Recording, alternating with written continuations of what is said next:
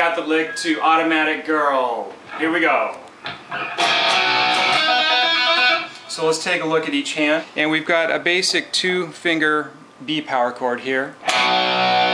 So we're on the A string and the D string. But we're starting with the A string being the base of this 2-string chord. Only 2 strings are happening here. Notice that this finger is muting the low E string. Thumb is also helping with the muting. So that's part of it. The other half of the lick is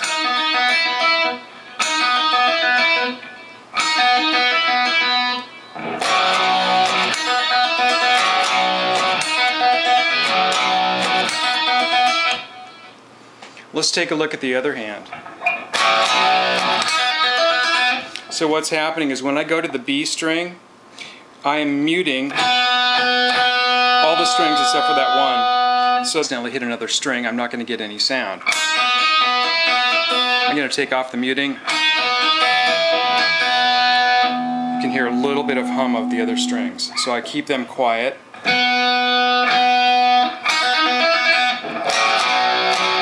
And then when I'm doing the 2-string power chord, this is muted, this is muted, this is muted, this is muted.